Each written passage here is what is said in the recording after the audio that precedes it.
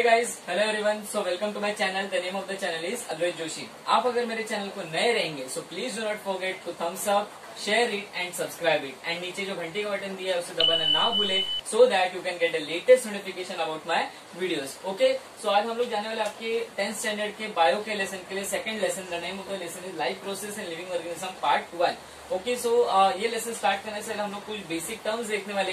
अगर basic terms आपको हर chapters की चाहिए रहेंगे, अगर आपका बायो हो या केमिस्ट्री हो, तो आपको हर एक चैप्टर्स के अगर आपको बेसिक कंसेप्ट चाहिए, तो जैसे हम लोगों चैनल स्टार्ट किया था तभी से ही हमारे चैनल पे पहले आपकी वीडियोस आपके बेसिक कंसेप्ट के लिए थे। तो अगर आपने नहीं देखे रहेंगे सो प्लीज उसे देखना ना भूले। तो साथ ही साथ में उस वीडियो की लिंक जो रहेगी मैं आपको डिस्क्रिप्शन बॉक्स में देने वाला हूँ।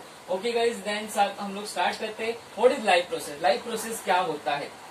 सो अभी वेरियस ऑर्गन सिस्टम, हमारे बॉडी के अंदर बहुत सारे ऑर्गन्स है। ओके, तो हर एक का काम डिफरेंट है। तो क्या है, various organ system perform different function. हर एक का डिफरेंट फंक्शन है। जैसे आपका डाइजेशन, पेट का काम क्या है, डाइजेशन करना। सर्कुलेटरी मतलब क्या, हमारे जो ब्लड जो है हम लोग बोल सकते हैं, ब्लड क्या कर रहा है, हर एक बॉडी पार्ट्स की तरफ ब्लड पहुंचाने का काम। साथ ही साथ ऑक्सीजन रहेगा, हम लोग बोल सकते हैं आपका खाना रहेगा वो पहुंचाने का काम करते हैं। एक्सक्रीशन हम लोग बोल सकते हैं अनडाइजेस्टेड फूड या वेस्ट मटेरियल जो रहेगा वो हमारे बॉडी से बाहर चले जाते हैं। कंट्रोल एंड कोऑर्डिनेशन हम लोग का कौन है, that is a brain. Okay, our brain is the control and coordinator. ये हमारे पूरे बॉडी का फंक्शनिंग अच्छे से कंट्रोल करने का काम करता है, कोऑर्डिनेट करने का काम करता है। And last is your reproduction is nothing but the giving the birth to the next generation. तो ये पूरे रिप्रोडक्शन आपके रिप्रोडक्टिव ऑर्गन्स रहते हैं।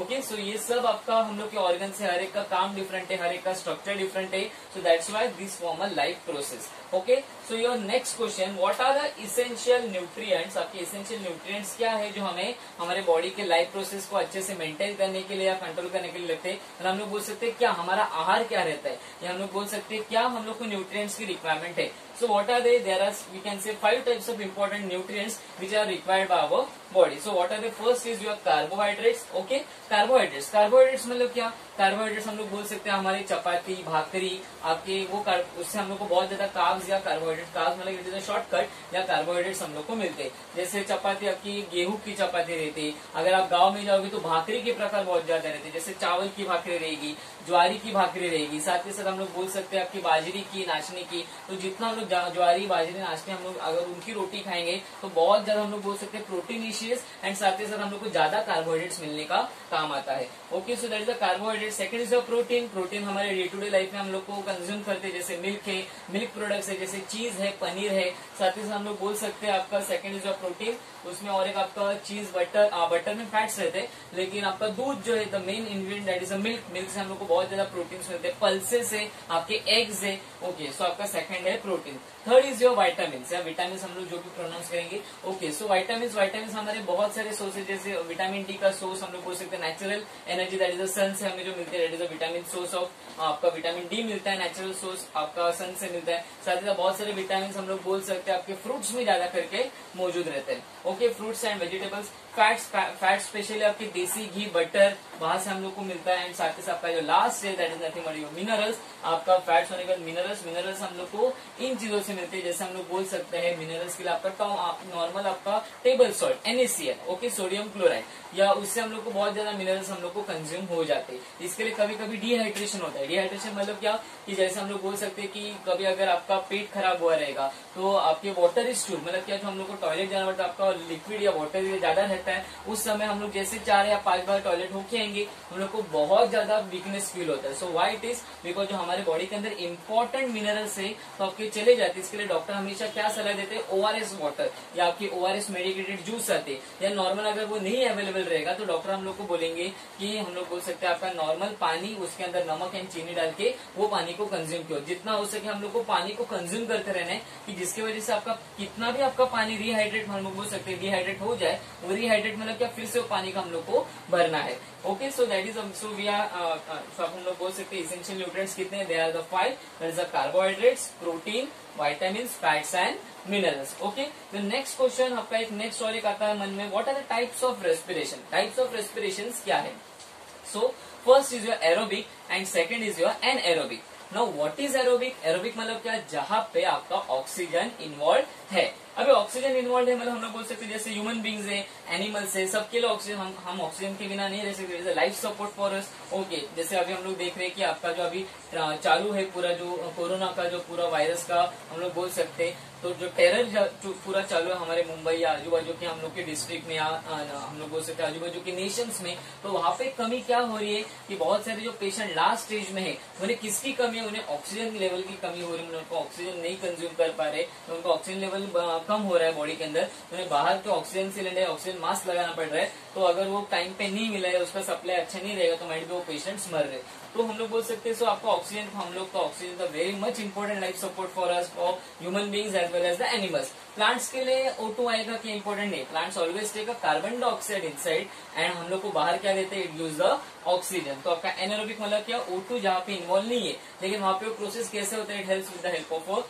Gas called as carbon dioxide. जैसे I always give the best example during my live classes, that is आपका इडली अगर बनाना है या डोसा बनाना है या अप्पम बनाना है, हर एक का बैटर आपका सेम है, चावल का आटा, हम लोग बोल सकते हैं उड़द की दाल रहती है, तो आपने कभी देखा रहेगा घर में प्रोसेस करते वक्त मम्मी कि रात को पीस के रखती है एंड सुबह के दिन आप देखोगे तो आटा आपका फुल के ऊपर आता है। तो क्यों, क्योंकि उसके अंदर कार्बन डाइऑक्साइड गैस तैयार हो जाता है, फर्मेंटेड प्रोडक्ट की, जिसके वजह से फुल के ऊपर आता है, साथ ही साथ उसके अंदर एक इथेनॉल भी तैयार हो जाता है। इसके लिए आपको बोला जाता है कि आपको उसी दिन इडली बनानी चाहिए, अगर वो इडली या डोसा आप दूसरे या तीसरे दिन बनाओगे तो माइट भी उसके अंदर खट्टापन आ जाता है। या same we can say fermented product के लिए आपका एक दही, आपका milk is converted into the curd with the help of organism called as a lactobacillus. अभी लैक्टोबैसिलस क्या करता है, तो लैक्टोज शुगर को लैक्टिक एसिड में कन्वर्ट करता है।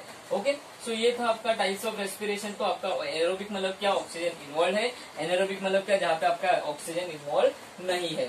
अभी लास्ट क्वेश्चन एक है कि कौन से फॉर्म के अंदर हम लोग बोल सकते हैं, जो हम लोग खाना खाते हैं तो हम लोग की बॉडी के अंदर वो कौन से फॉर्म में स्टोर होता है। सो आपका फर्स्ट है ATP and second is your ADP. Okay, now what is the difference between the ATP and ADP? What is the ATP?